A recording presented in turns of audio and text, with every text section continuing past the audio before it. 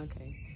Hey everybody, my name is Denise Lewis and I'm the Director of Raptor Recovery here at Fontenelle Forest. And I would like to welcome you to the first installation of our Critter Moment.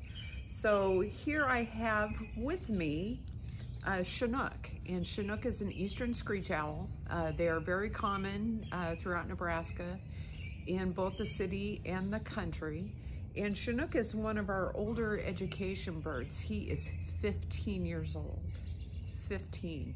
Usually in the wild, they will live about 5 years. In captivity, they might live 10 years. So Chinook is still going strong. He misses doing programs.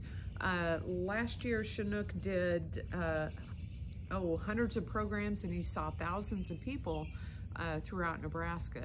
So we just wanted to kind of remind everybody that we're still out here and Chinook is still with us.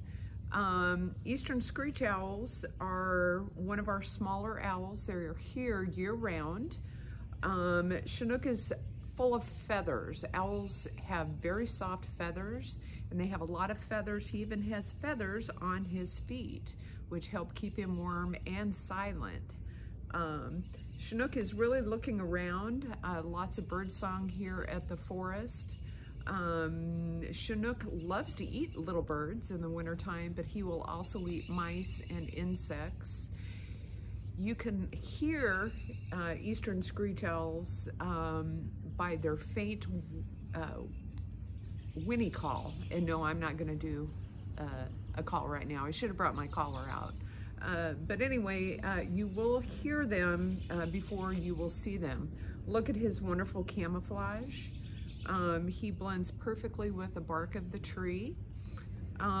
During the day, he would be kind of hanging out near the base of a tree, kind of snuggled up next to the bark, where he would be kind of sleeping. And of course, nighttime is the right time for owls, so he would be out and about all night.